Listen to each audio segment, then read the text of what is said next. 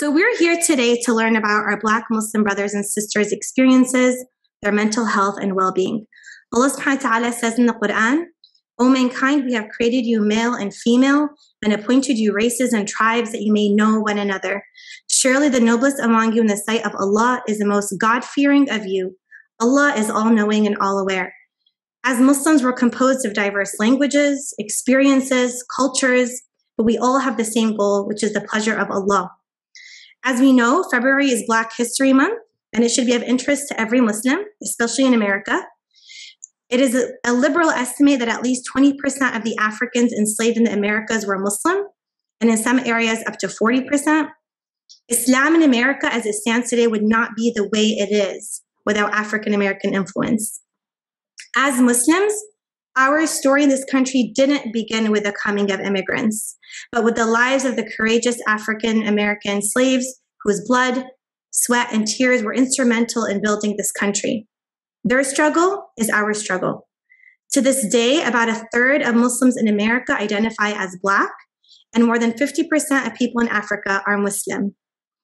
Black Muslims established Islam in America, and without them, we wouldn't see and experience Islam in America as we do today. So inshallah, this Black History Month, we want to listen, we want to learn about our Black Muslim brothers and sisters, their history, their experiences, and how to support their mental health and well-being. So these are our objectives today. The first half of the conversation is going to be learning about the Black Muslim experience in America. And then the second half of the conversation is going to be about the solutions to attain wellness, inshallah.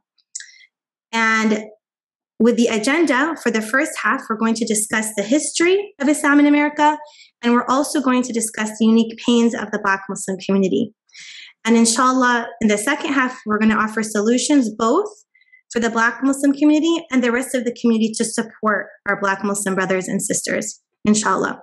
So without further ado, I'd like to introduce Sister Tephiny Jones, who is actually one of our Maristan therapists. She's a compassionate, conscientious, and dedicated professional with extensive knowledge of offering advice, support, rehabilitation, and guidance to clients who have experienced trauma or hardship. She has a broad-based experience in counseling, social work, and psychotherapy. She offers exemplary case management skills along with expertise in diagnosing and treating emotional disturbances, mental health disorders, and crisis interventions. She is continually looking to enhance her knowledge and further develop her skills to be a better clinician to contribute to the overall growth of the social services and mental health industry. She's also an associate clinical social worker, professional with a master's in social work from the University of South California, and it's focused on community, organization, planning, and administration. She also has a bachelor from UC Berkeley in social welfare and minor in education and public policy. She also, mashallah, has an MBA from Pepperdine University, and she's a doctoral student right now, mashallah, and she's giving us her time in social work. And we also have with us our wonderful Dr. Zakiyyah Hyatt, who this is her second time joining us. She was in our healing circle last month. She's a psychologist, consultant, advocate, and she provides interactive sessions for clients, children, adolescents, and adults. She focuses on center approach in both Islamic and Western culture and around any type of relationship concern that needs to be addressed.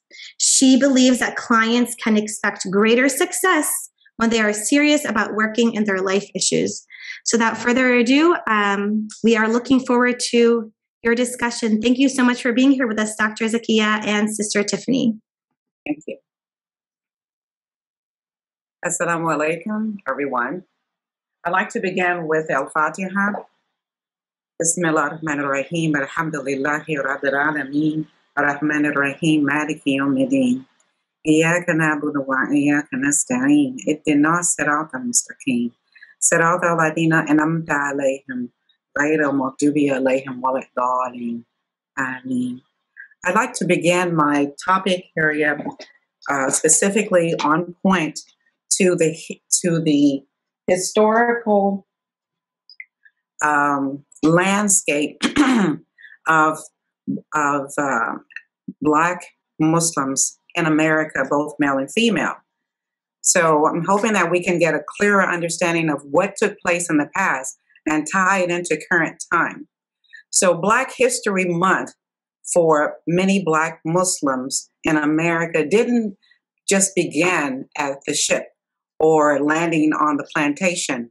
It began with the Muslims and non-Muslims making that dua to Allah subhanahu wa ta'ala for a salvation to come. Even though they may not have experienced the salvation at that particular time of suffering, that dua sort of passed on, and they believe these, the Black Muslims at that particular time believe that awakening time in the 60s and the 70s were the times where they became aware and they made their shahada to make change in society. Now, change came at a price. It wasn't easy. Now, we're looking at change at the viewpoint of the Midwest, the East Coast, and the South. Now, the South wasn't the South that we see today. The South was the Bible Belt. So with that, Muslims suffered. But even though through suffering, their goal was to break the chains of slavery off of their head, off of their minds. Yes, there was some psychological damage and emotional effects due to their experiences in their neighborhood. First of all, I'd like to thank Allah for the opportunity to share this information because it is something that is long overdue. It has been pushed under the rug and ignored. But today, inshallah, I'm hoping to unfold many realities of that particular time so that we could see causation to where we are today. So one area of their concern is that Muslims, the Black Muslims at that particular time, they made a pattern of reciting, "There is no God but Allah," and that Muhammad was the messenger of Allah. Now, keep in mind that Arabic wasn't that attuned to them, so they practiced and they made their prayers in English, but they rehearsed it repeatedly to themselves.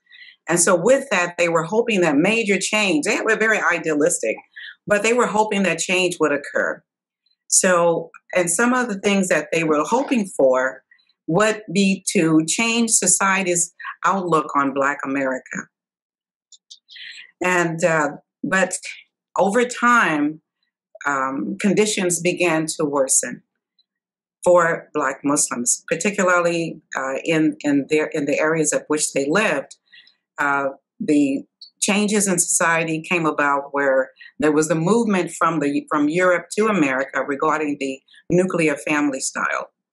The society wanted change. They wanted change in their neighborhood. And they wanted Black Muslims to stop educating the public to become aware of the problem areas of society. So here we are, they're facing the reconstruction of themselves and yet the reconstruction of society that's taking place against what they want. So some of the things that happened at that time in their housing complex is that they were given an option to be a part of the nuclear family and reconstruct. So they introduced the idea of housing, but the condition of that is that the women had to be housed, had to agree to be housed with their children, but not the fathers.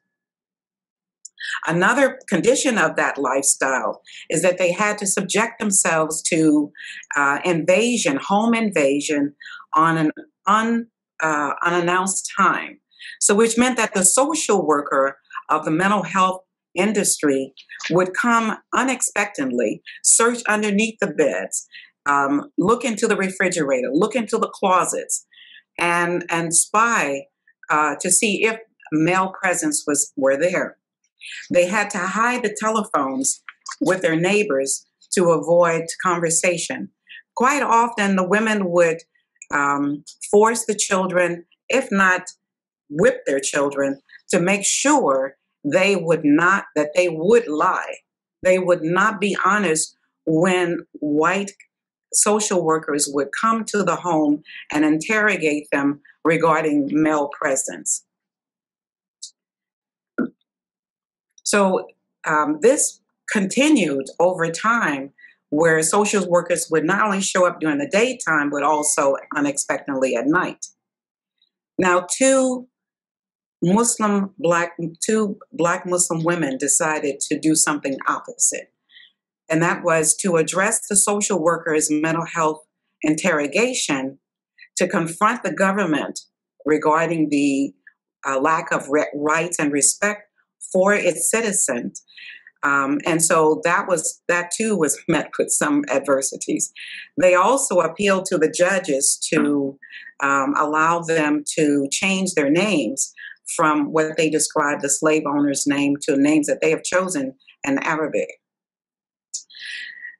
With organized complexities, the corporate organizations flooded their community with drugs and disparity, displaced the men, and there was a noticeable increase of depression, paranoia, fear, low self-esteem, drug addiction, poor diets because there was not enough adequate food in the neighborhood. They also witnessed tar and feathering and burning of other Black Muslims at that time, be it women, be it children. They also witnessed the rapes. They witnessed the lynching and dismembering of other Muslim members of the families or within the neighborhood. Many things occurred in that time. And so I just wanted to just give you that kind of outlook of where they stood in terms of their beliefs that the system was out against them and not in favor of their movement. So that's pretty much what I have to say. Yeah. Thanks, Dr. Zakiyyah. So I just want to also, I would say, piggyback off of what Dr. Zakiyyah was saying, that according to scholars, 30% of slaves, Muslim slaves, came from Central and West Africa. Mm-hmm. And those individuals lost several things in that transition, which caused trauma, violence during slavery, robbing themselves of their language, their religious traditions, and their culture. And all of that trauma end up showing up now in their children's, their offsprings. According to some statistics, for instance, suicide attempts among Black youth increased 73% between 1991 to 2017. Major depression increased to 14% between 2015 to 2018. And now they're talking about among those individuals, they're seeing different kind of symptoms showing, manifesting. And we look at it through society, and we, as parents or friends, we try to normalize these events, saying that these are normal things that happen. But we forget to see that most of these things stem from abuse, neglect, witnessing violence in their community, in their home, and they're now showing up. So how do we address these, and how do we talk about these with individuals, with our Black Muslims? How do we support everyone? So we can talk about that.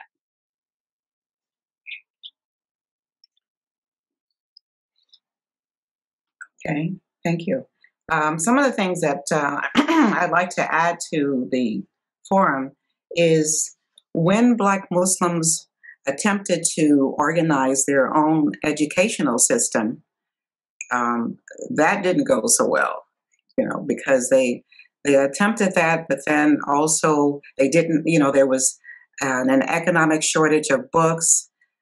And they also made attempts to go into immigrant communities to seek educational support. Some were able to succeed and some were not. There were also Muslims, Black Muslims, who weren't as economically deprived, but were able to navigate a little bit more effectively in society. And they they went into public school, were pretty much successful at some of their efforts. However, things began to show up.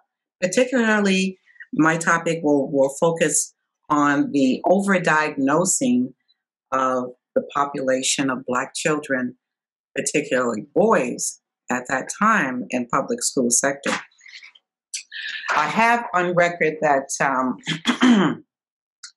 Black psychologists and let me see here, Black psychologist by the name of Robert L. Williams in 1976 was the first, along with Dr. Francis Sally Sumner in the 1920s and the 1950s, to identify the disparity and racism that was directed at Black children, Muslim Black children at that time, and Black children in general. It opened the door to a lawsuit that was made against the United States government, and it was called Brown versus Board of Education. That occurred at a time when they had implied that this was an implication that was made that Muslim Black children, or Black children in general, were at risk of education, were at risk of proper care by their parents, and that there was a need for moral training. Now, granted, they had family. There existed during that time the extended family, but that wasn't important for them because the school district at that time in their area claimed it was not enough. So with the presidency of Obama, he passed a law for the NCLB, which was No Child Left Behind in 2001, that affected what Congress had enacted, which was the public law of 94-142. Now, when you have all of these systems focusing on Black children and placing them in special education, they're not well tested, they're not well assessed, the teachers are not familiar with all the nuance about Black culture, and et cetera, problems occur. And some of the problems that we've seen over time in my testing of children is that once the teachers ignite or inform the school psychologist or the psychologist outside that there is a problem with a child, they alert the parents and identify that the child is not functioning at grade level. Now, there could be a discrepancy between ability or a style of learning. However, that discrepancy exists, or it could be a behavior problem. So a list of battery assessments are made. As I mentioned before, there's a meeting with the staff of the school. They obtain data from them. There is a diagnosis that is obtained for the sake of the insurance companies. And there's the IEP or the 504 plan enact. And also they review the cumulative file. Now, granted, if the schools were not up to date with files, particularly some of the Islamic schools and some of the regular schools, there's going to be missing information.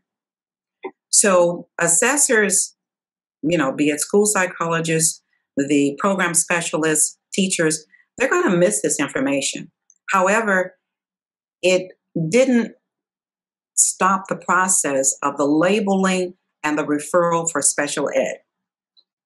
And we have seen that over time, since the early 40s, that Muslims children and also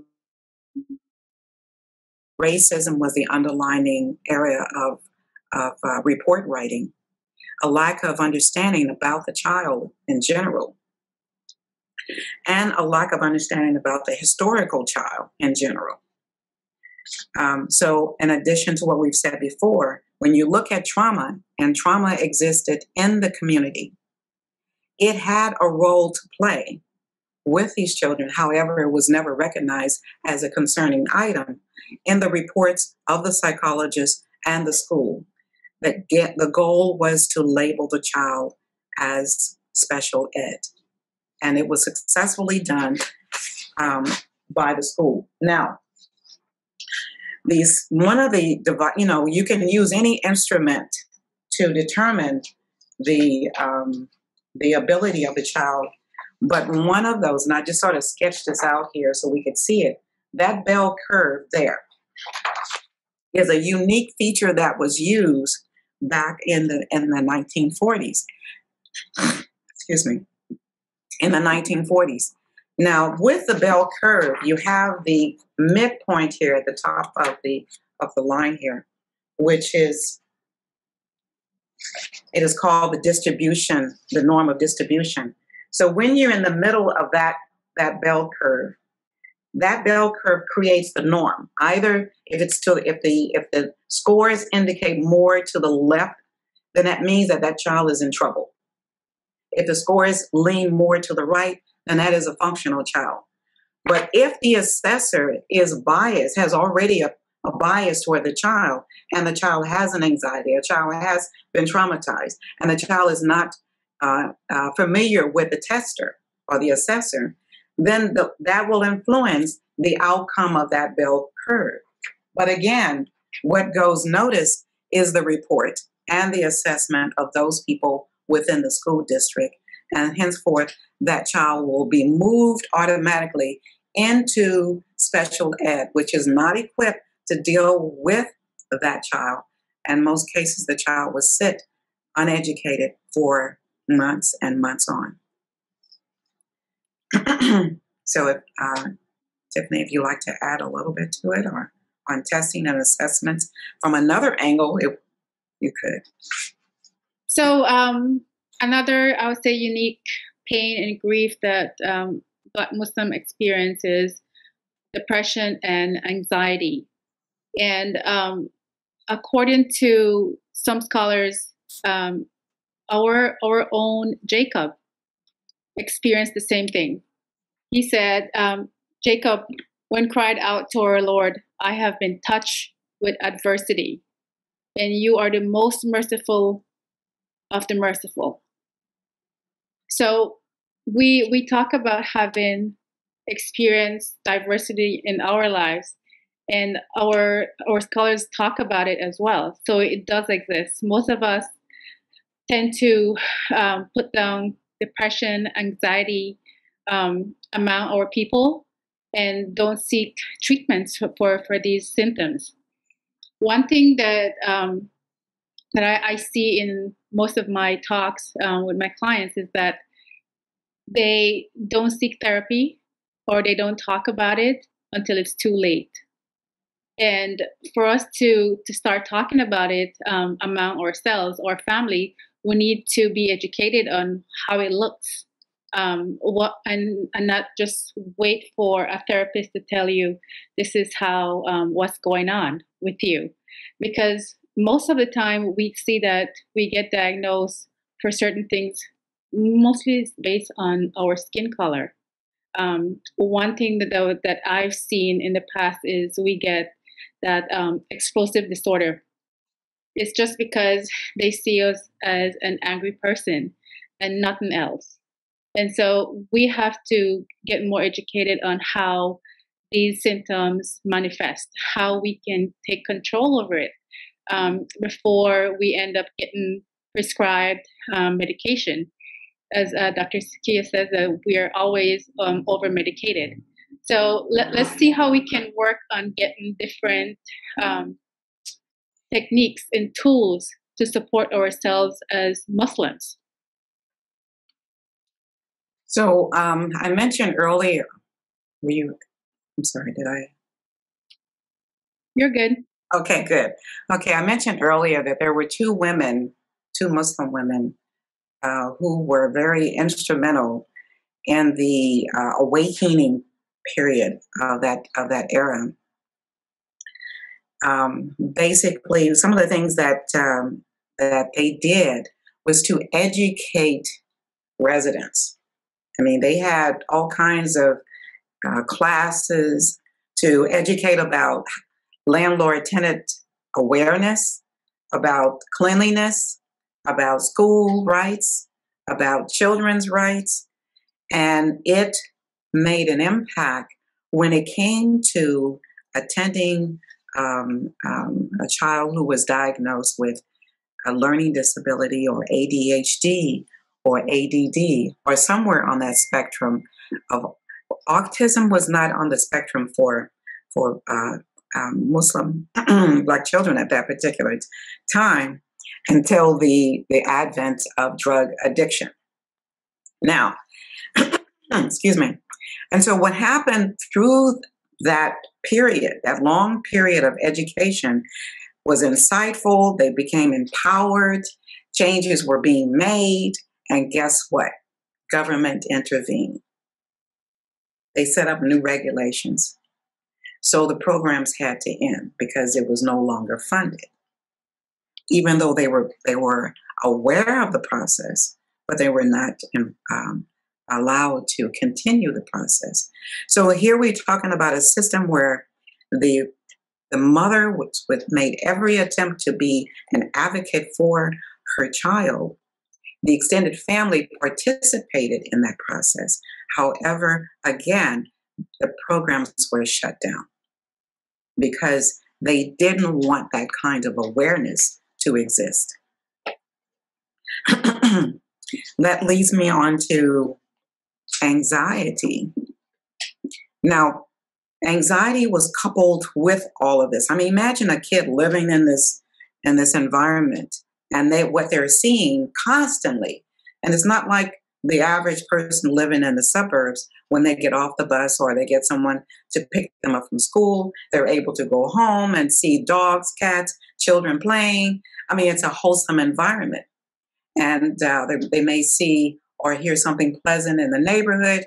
But for these children, they heard cars running down the street, running into houses, gunshots, people screaming, people being thrown from the projects, tall high rises, thrown from the buildings, or having to travel up the elevator and seeing all kinds of whatever, urine, feces, or whatever within the elevator. So you're going into the system and you're looking at the substandard living condition that you're faced with every day. And, so this is an added stress. This is an added anxiety for children. But what happened is that the Black Muslims of America decided to arm themselves because even though the awareness schools had shut down, they managed to meet in their homes. I mean, that showed resilience. They managed to meet in the park. They managed to meet in community centers in order to continue fighting for their rights and the rights of their children. They noticed and they identified some things that had been placed within the records of the child. Anxiety, stress that related to child's ability to learn. And we can see that some of the things that they did was make every attempt to apply Islam in some aspect of Islam, the Quran and Hadith, to help their child. So they came up with meal times. And so they had people who said, well, we can provide meals for the daycare, or we can provide meals for the schools. And they would drop off these meals for the children so they would have an adequate diet. So that became an active forum for them in order to reduce a lot of the anxiety and stress in children's lives. Some were effective and some were not. Parents reminded their children when they get home to make the salat. So if they were anxious, they weren't anxious at home. If they had worries, they weren't worried that much at home, at least not noticed. Because at that particular time, we have to keep in mind that there was a vernacular known item that was said among the elders, that what you hear and what you see, you stay quiet. In other words, zip your lip. You don't say anything about it for fear that harm would come to the family or to the child. Now, that was something that was stemming from slavery, and also it became a carryover into their day-to-day lives. And why does it continue to exist? Because the elders have held themselves true to this, and some of the younger people incorporated the same principle, is that the secret exists with them until the grave. In other words, I should say it goes in the grave with them. So they ignored the realities of problems that were pretty obviously obviously faced with, whether it was sleep disorder or acting out in the classrooms or in the home setting. They ignored these things because they said if you ignore it, it'll go away. So some of the practices they used when they saw, let's say, their children that were anxious or for themselves, music and drumming, plenty of outside food and entertainment that calmed them down, and thinking about pleasant things and not worrying about the adversities that were occurring in the neighborhood. So those were some of the things that they attempted to apply to the best of their ability, not ignoring the realities that as this child is growing up, things may not be the same. I know we can talk about how we address these issues and how we address these pains. And one thing that we do have to learn and know is, like, according to David Williams from the National Institute on Health, he states that 23% of Black report every single day discrimination. That builds up into trauma. That causes people to have little ability to make decisions, to respond to stress, attention, and society sees that as ADHD, as anxiety, as something else. And we fail to see that although we have these things going on in our everyday, we are also very resilient, and we know how to support ourselves, how to manage our own emotions, how to behave around individuals. When we open up and talk about all of these trauma that we have to, let's say, somebody that is outside of our religion, outside of our culture, they first have to add a label to it. So let's see how we can open to another Muslim, another African American, somebody that knows our culture, knows where we come from, and see how that individual can support us to become more resilient. So again, it starts with us having open communication and open feelings. Our males, for one thing, they are built to not show that much emotion. They are built to be that tough person. And so we have to open that wall and show them that, no, you can be open with us. You can start talking to us. Start communicating, because that's where we learn what's going on and how we can support you.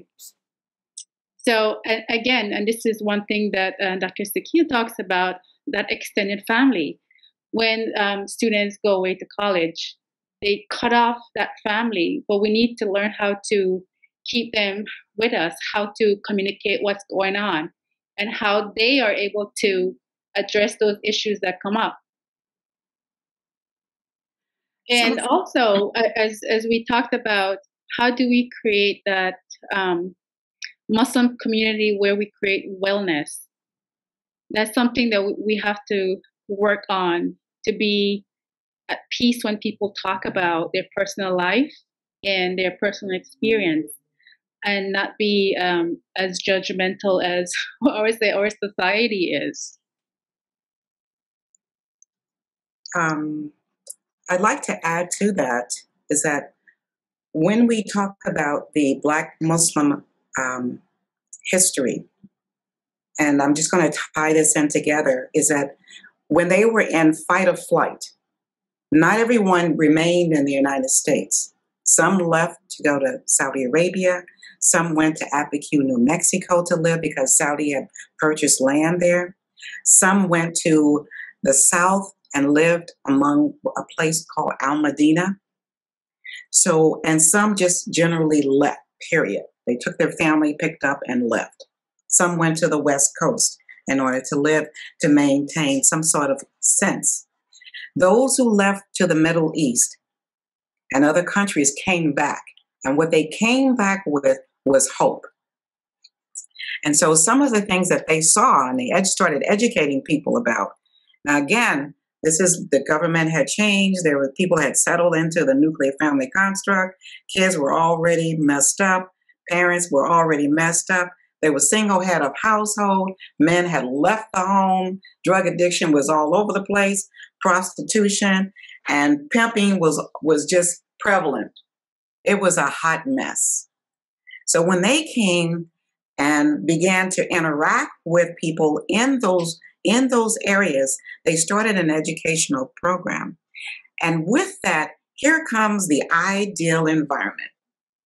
So some of the things that they talked about, okay, well, if we're as social workers, we're still invading their homes and still putting pressure on them. If they didn't comply, they would lose their funding. And so basically they said this, according to Islam, now the application of Islam is beginning to take place in a desperate situation. The basic principles under, as they quoted, the basic principles under client therapy relationship, be it school or off school setting, because they saw the need that mental health was needed at this point, is to get to know, is for the therapist is to get to know the client's background, be more familiar. So they became an advocate for mom and her child. They went there, they had these organizations, and they went with them with this kind of language. They said the effects of wellness process serves as a strength and bond between therapist and client relationship. Each therapist should base even though their skills may be different in ability and approach, the key factor in dealing with a Muslim is different than dealing with a non-Muslim because they're not coming from the same criteria. So they try to push the envelope to say you need to study more about Allah and the Quran and things like that to educate the school system. And did it work? We'll talk about it later. They tried to educate the social worker. I mean, it came to a point the social worker refused to come because they would stand in the doorway to ask and interrogate the social worker. So the social worker ultimately gave up. But basically, what they did was encourage new values, encourage strength to make change in light of the adversities that people were experiencing at that particular time, and that was welcomed. If you like to add something. So let's move on to how do we create this wellness around us? How do we create a community where we're safe to address mental health, to address the trauma that we've been through? How do we do that without getting labels? Getting stigmas? How do we are able to open up without people saying, well, you need medication, you need this to get through that, or, oh my gosh, I can't believe you went through that, and then move on.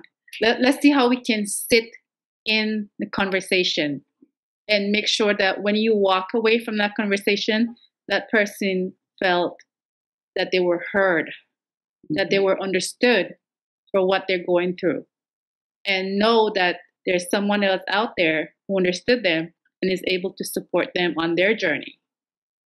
So I know Dr. Zakiyyah talked about Santa Clara Masjid and how they explore that Medina period. You want to elaborate on that? Oh, absolutely. Okay, so one of the things that the this is something that happened on the West Coast. And as I mentioned, when you're bringing immigrants to the West Coast, when you're bringing those Muslims the Black Muslims that were there in the critical time of life. Now, granted, they seemed to be more functional because they grew up outside of the area. So they weren't affected by the same pressures and racism and bigotry and labeling that the ones who stayed behind. So here they are, some of them ended up on the West Coast. So let's look at this prototype between the 1980s to 2010. This prototype was different. Unlike the ones that you may see in different locations throughout the United States where Black Muslims exist, where they are across the other states, you see the line of demarcation. You see the masjid of the Black Muslims, the masjid of the Bosnian, the masjid of the Arabs, and the masjids of the Indo-Pakistanis, all divided.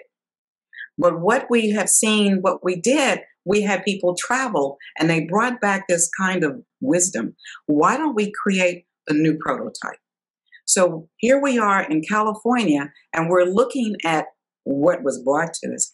And we look more specifically at why don't we, since the environment is already diverse, you had Yemenis, you had people from Palestine, you had Indian and Pakistanis from various regions, you had Asians, you had every walk of life in California. And some of the things that they did, we, as a women folk, meeting together for a weekly halakha intervention. This is a go-to. Meet weekly and the men did the same thing to upgrade their skills. Secondly, they started an Islamic school. Very base, started with the little kids, and they took part in the education and formation of the minds. So people didn't mind going to the small Islamic educational school. Now, again, we're talking about an international community as that new prototype. From that, this took about, let's say, an estimated of 15 to 20 years, 20 years a span of time. But the motivation was there behind the women and Muslim men that were there. And again, it was not a matter of the Black Muslim, it was a matter of international behavior. So the education was one, the ongoing halakas, and then they started planning socials. And the socials may entail outside socials of the home, going camping, and having some parties at the homes to generate social ability and mannerisms. They brought their families from overseas, and guess what? Then the Black Muslims said, okay, I'm going to bring my family, bring my parents to visit. And so there was an overlapping and also the copying, and they saw positive results. People began to interact, visit each other. People began to experience, these were like non-Muslims, and Muslims began to visit international homes and sat with them and ate and had good social times together. So they had mentorships for the children. They had big celebrations, especially during Ramadan and Eid. They would decorate the homes, decorate outside, and also incorporate some of what is done here, get the kids all dressed up, and then they go to the masjid. The masjid became a flavored place to be. There was also social activity there. So it became contagious. They started a charity group where they began to cook. There were women who were just this massive cooking skills. And they would take foods to homes of Muslims in the community who needed food, clothing, and the masjids got involved in that as well. They were also involved in making sure that the men who were unemployed become employed. So they created these jobs because they opened up supermarkets. They opened up all kinds of marketplaces. The place was flooded with marketplaces. Or if it were engineering, they would help that and support that person. Or if they were in prison and they were being paroled, they had a parole setting for the ex-offenders, and they would come out and help them and assist them in acclimating to the society. Some women even married based on those conditions, and they shipped them out to their country to get more social ability. A lot of the more socials added up where they started organizing dress-up parties, weddings that were elaborate, but who did it? It was the community that organized these settings, because the end goal was to decrease divorce, increase marriages. And excessive volunteer work, and I mentioned the donations, and bringing, visiting the sick, also visiting various places of conferences and meeting with different people, sharing their ideologies and not being afraid to speak out. This was the prototype. So it increased the bond between the Muslims, the immigrant Muslims, to those Black Muslims and white Muslims, and as such. So it became a positive prototype for resources, problem solving, and communication. It was a good time. Thank you so much. Sister Tephiny, do you mind ending us with just a little bit of a summary of what the Black community can do to attain wellness, and then a call to action for the rest of the community to provide these safe spaces? So one thing that I would say is that we have to start with our young children. We have to start with educating them on how to be able to explore and talk about how they're feeling. There's a saying that says that a research, I think it is, 1 in every 3 Black children have been exposed to at least 2 to 8 adverse childhood experience. And with that being said, how do we work with them so that they know that those are not normal experience in everyone's life? We can't say that for our counterparts, Black, Asian. We can never have those statistics. But it's the community that we live in that we keep seeing children come out of, and we're not supporting them. How much of those individuals that their school have a nurse on site, a psychiatrist, a psychologist, or even a social worker that they can walk into every single day and talk to? So we, as parents, adults, we need to start advocating for those little things in the school. We need to start having those tangible things being accessible to everyone. We can create it in our community, in our masjid. Can we have a psychiatrist on hand, someone who is able to see someone at the drop of a dime, or have a phone call with a 24-hour service where it's just for emotional support? Most people, although they have that close family, that close friend, they want something that's not biased. Because, when you go to your girlfriend, they're going to be like, oh, let's get the person. But you want someone will be more objective and give you something that's based on your belief, on your religion, on how life's supposed to be. And so we have to start working on having a safe space created in our masjid, in our homes, in our school. And let's see how us as a Black Muslim can start creating that, having that dialogue on where we can create that safe space. So I'll end it with that. I'd like to add something to that. For Black Muslim families of the nuclear family style who managed to isolate themselves from the extended family, a good thread that we could share as a healer is to find a common thread toward communication without penalty, without punishment, without bringing up at the onset of a visit those negatives, but focus on other aspect of building positive relationships first. Build that bond, and continue the communication, continue working with the extended family, because we don't know if they have felt what you have felt, but at least start on the onset as communication, with communication.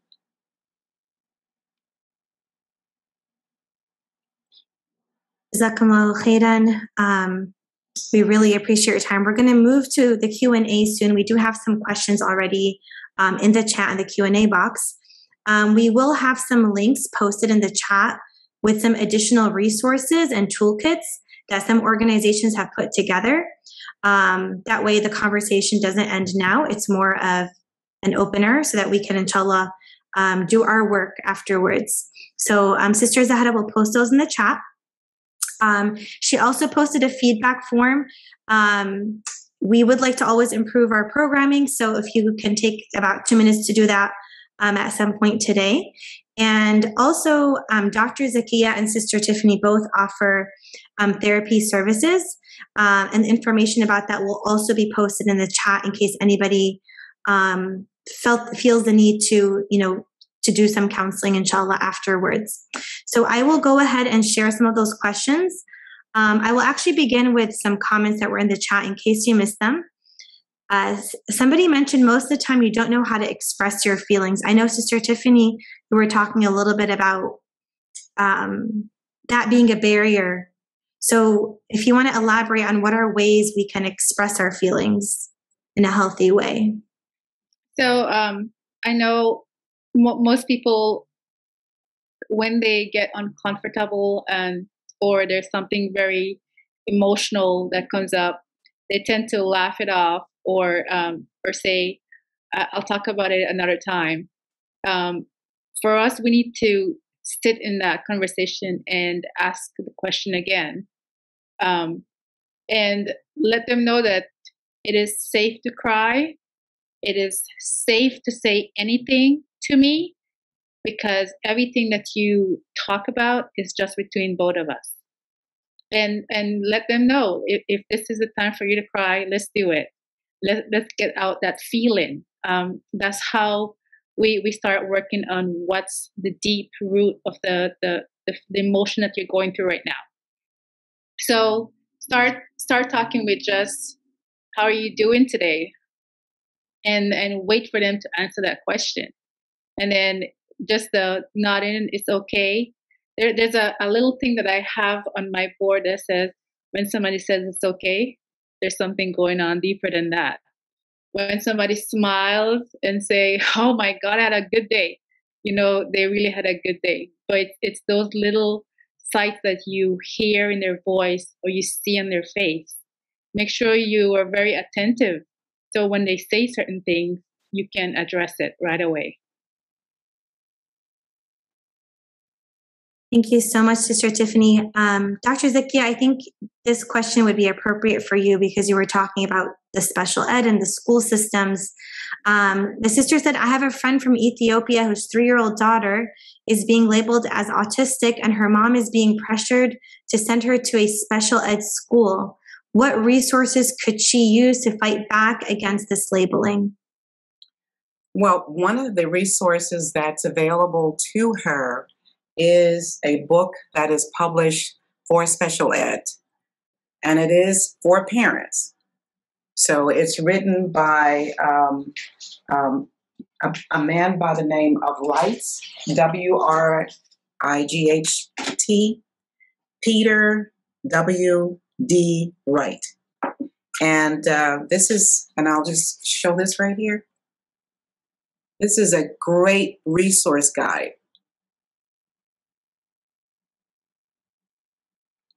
Okay, and having a resource guide, and you're sitting together with other women and just other families and in discussion, this is an empowered book. So the more we know about the rights of ourselves as parents to the right of your child, you become the best advocate. I have seen at many IEPs and 504 meetings regarding children, a whole team of families show up. Because if you're going alone, it's you feel intimidated by the jargon, by the language that you're unfamiliar. If there is a language barrier, you can request an interpreter. So these are some of the rights that are available to you. If you or your children feel that that the assessment was not up to par, that there may have been some bias, review it, look through the book to see what areas that you can use to apply to those areas of concern. It's an easy reader for at a parent level, and I think you'll understand it and use it. I know my son started moving around because I moved a lot when I was doing schooling, and my son is the only child, so his resilience, he makes friends easily. He is very vocal with getting to know individuals. The school he moved into, again, it's because of the high level that the school is in. We moved him into that school district. They're not used to kids who are that functional, that's so attached to making friends and vocal.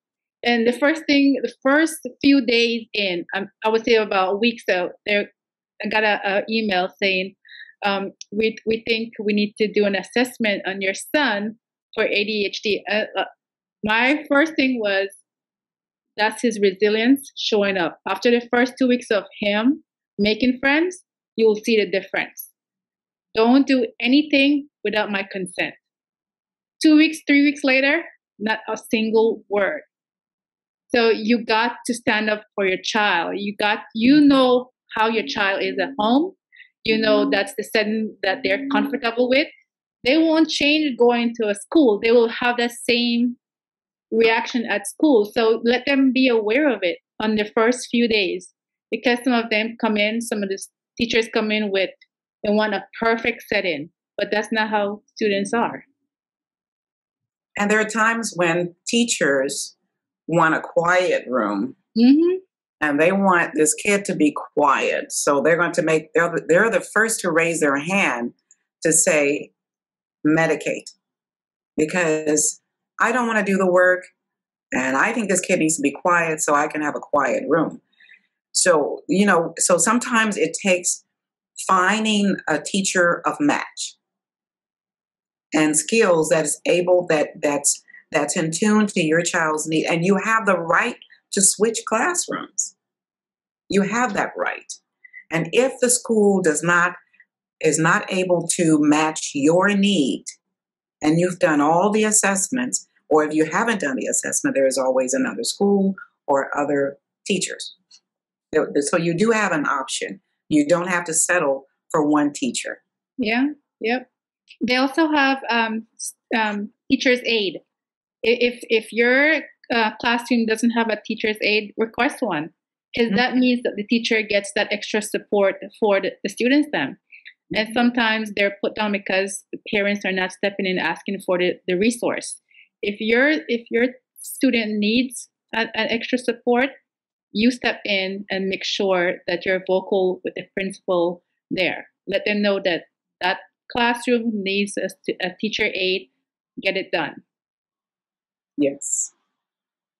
In addition to requesting a student study team meeting, whereby you're able to bring in medical or pediatric reports, the pediatrics will make an assessment to rule out whatever they're claiming or rule in to the claim of whatever is present. So you can have your pediatrician, or you can have as many people that you desire to attend the SST is what they call it, the student study team meeting, to reveal the content of concern so that you can best advocate for your child in a learning setting. And always get a copy. Always get copies. Never walk out of there with a signature and they have the copies. You're entitled to a copy of the CUME file, and you're entitled to the signature page. So that's your right. Jazakallah khairan. There was a similar question. I think, I don't know if you want to supplement it, but I think the answer would probably be similar. It says, can you speak to options available to parents to exit their children out of special ed, especially when special ed referral was unnecessary clinician error bias? So I think it's very similar to the previous questions. Or anything you wanted to add to it? The exit process is a little different. You can't just arbitrarily pull out.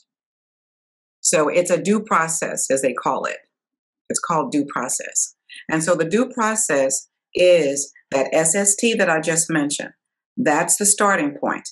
And then the parent writes a letter to the school, principal, administrator, and the teacher, mainly the administrative people, that you are requesting this exit by such and such a time. So you will bring, so that, in doing so, they will bring the team to the table, along with the resource specialist, to listen to your concern and to make sure teachers' reports are all aligned and you've done all your interventions like remedial reading, or someone you've hired to confirm that those scores, that your scores are current and above the performance of the school. So it's not just, I feel that I need to remove, it is a due process. And the reason why, if something happens in the academic world by making that move away from where they are, they may be held liable. So, they always say, cover your butt, bring your proof to claim the exit. And it is a due process of exiting, because all signatures, again, are necessary for the exiting process. Now, even though you exit, you can leave a clause that in case something happens in the future, you could re-enter.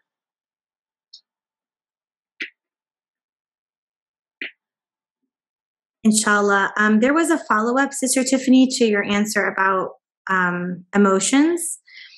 The question, it was in the chat, what about if the person that triggered or caused the trauma doesn't want to hear or allow you to express yourself? I'm sorry, can you repeat that one more time for me? Yeah, it says in the chat, so you were talking about emotions and the importance of expressing ourselves and our feelings. So the response was, what if the person that triggered or caused the trauma doesn't want to hear or allow you to express yourself? You know what? I've had that question several times from just clients talking about it. One thing that I always talk about, there's different ways for you to express what happened to you to maybe that individual. For instance, sexual abuse, or I would say domestic violence. It's very hard for you to talk to that individual about what they've done to you, especially when it's one-on-one in person, and that person doesn't want to hear it because they really don't believe that they've harmed you in any way at all. So you can do this in two different ways. One, write a letter.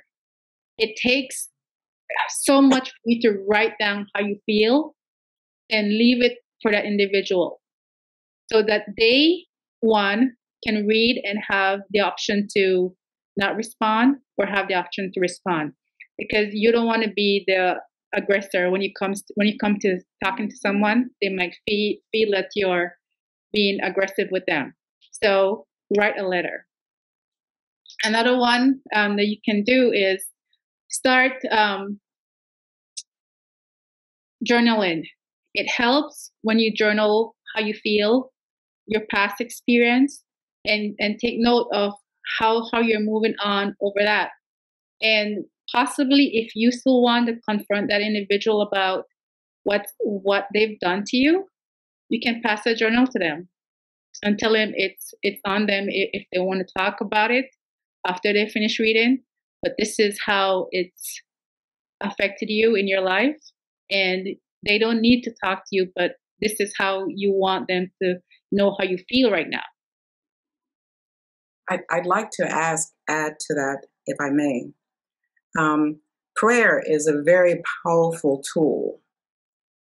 And sometimes when we're we're limited to a conversation or the use of the right word in the right setting, or we may feel shy about our approach, we can take that to prayer.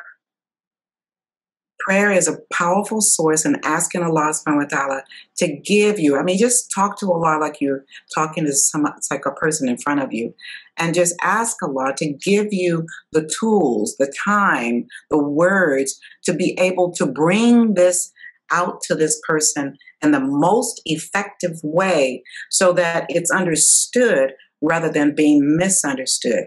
And just take that and over time, you'll get that strength. Over time, that opportunity, inshallah, will open up where you're able to express that thought in a realistic way, inshallah.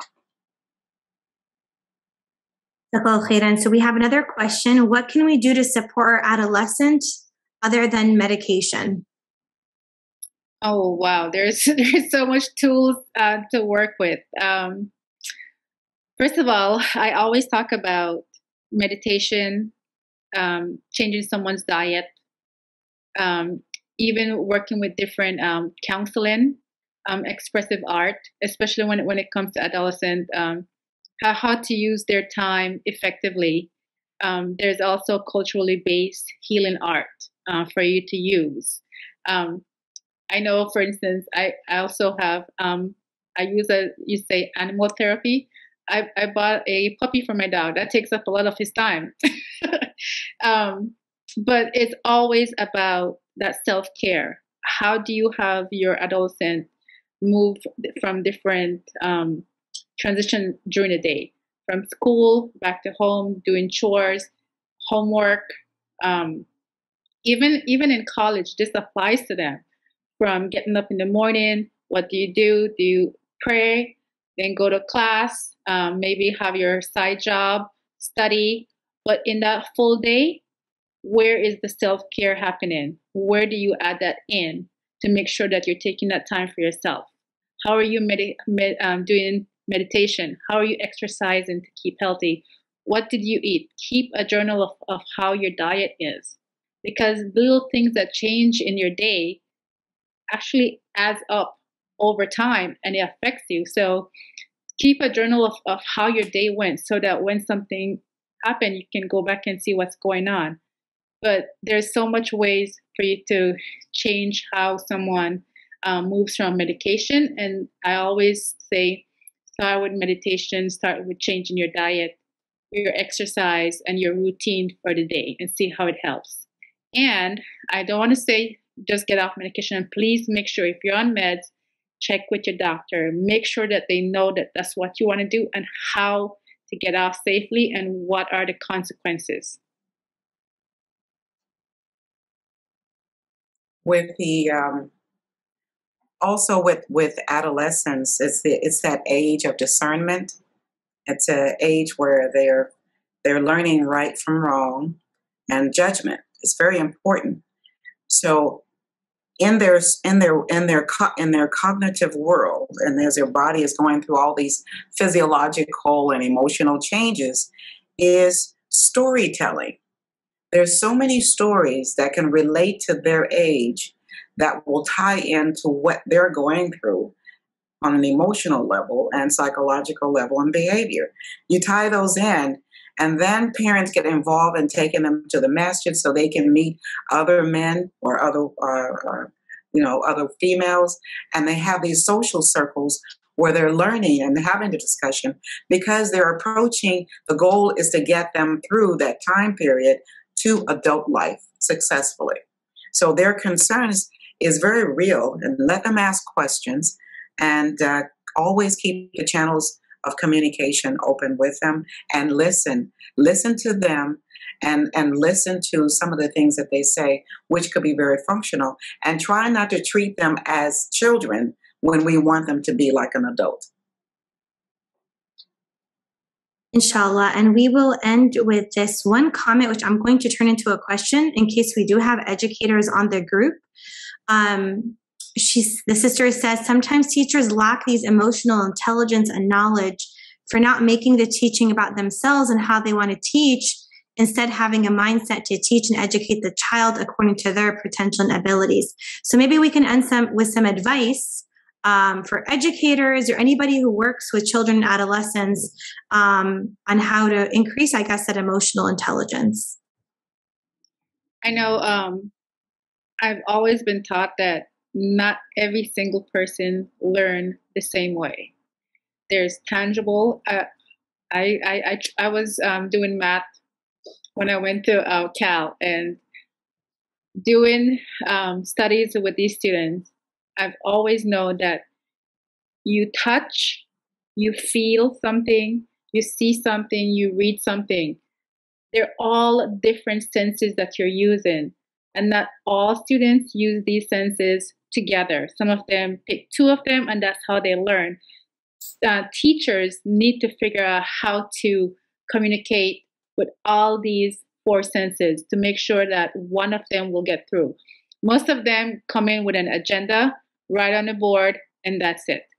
They need to figure out how to move and nurture these students with all of these four senses. To add to that, the SST spreadsheet is a useful tool for parents and teachers and administrative staff, whereby you can hold teacher accountable to something that is in writing.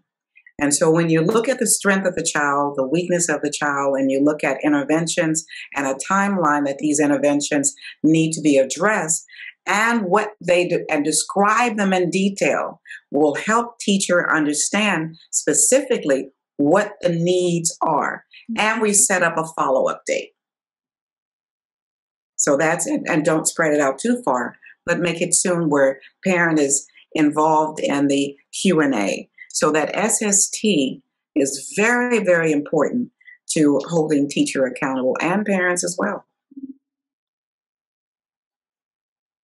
Inshallah. Thank you so much, Dr. Zakiyyah and Sister Tephiny, for discussing and allowing us to learn from you today. And thank you, attendees. I do want to share quickly our resources. So if you, are you able to see the screen? Are we good? There we go. Okay, alhamdulillah. So if you enjoyed, inshallah, this event and you don't want to have FOMO and miss any of our other events, you can follow us on all of our social media channels. Also, if you feel like you benefited in any way, please consider donating to Maristan. The donation link will be in the chat so that we can continue, inshallah, having these resources for our wonderful community. And inshallah, we will end with dua together. Bismillah ar-Rahman ar-Rahim. Ya Allah, thank you for gathering us here this evening and allow us to always have a heart that feels for others. We thank you, Allah, for allowing us to make it here, accept our intentions to get closer to you. We ask you, Allah, to place love between all of our hearts, increase our love for you and towards your messengers, and provide us the health and strength to worship you the way you like to be worshipped. Ya Allah, expand our hearts and facilitate our affairs. Have mercy on our weakness and calm our anxieties. Accept our works, rectify our affairs, and preoccupy us with our remembrance of you. Make us prefer goodness, grant us above and beyond what we hope for. O most merciful of those who show mercy, make us a source of blessing and mercy for others. Unite the hearts of everybody in this room, everyone who intended to be here and everyone who is not here with us. Grant love, compassion, and empathy between our hearts and souls, and provide us with the strength to continually uplift each other. Ya Allah, we ask you for the humility of the humble and the companionship of the upright. We ask you for abundance in every goodness and immunity from every harm. Ya Allah, grant us a solution and a way out of every concern that troubles us, and grant us provision from where we do not anticipate it. Ya Allah, grant us a resolution and a way out of our troubles. Inspire our hearts to be grateful for you in every situation. Make us aware of the value of your blessings through their ceaseless continuation. There is no strength or power except through you, the most exalted and majestic. Ya Allah, we each have personal struggles we are dealing with, and you promise with hardship there will always be ease. Remove from our hearts any fears or inhibitions, and replace them with an ever-increasing boldness to live each moment as best as we can. Ya Allah, Some of us are carrying personal trauma or trauma passed on from previous generations. Ya Allah, grant us strength and resilience and break the trauma from passing down to our children. Ya Allah, the burdens of life sometimes seem too heavy to bear. The anxiety and anguish that sits inside of us feels bigger at times than the world around us. Give us audacious hearts that can overcome that pain inside, hearts that help us to carry each burden with ease, regardless of how heavy it seems. Make us people who find strength through selflessness and not selfishness, and sincerity, not self-centeredness. Ya Allah, forgive us for our shortcomings and guide and bless us all. سبحانك اللهم وبحمدك أشهد أن لا إله إلا أنت أستغفرك وأتوب إليك. Glory is to you, O Allah, and praise is to you. I bear witness that there is none worthy of worship but you. I seek your forgiveness and repent to you. Ameen. Please don't forget that we do have resources for therapists on maristan.org/resources.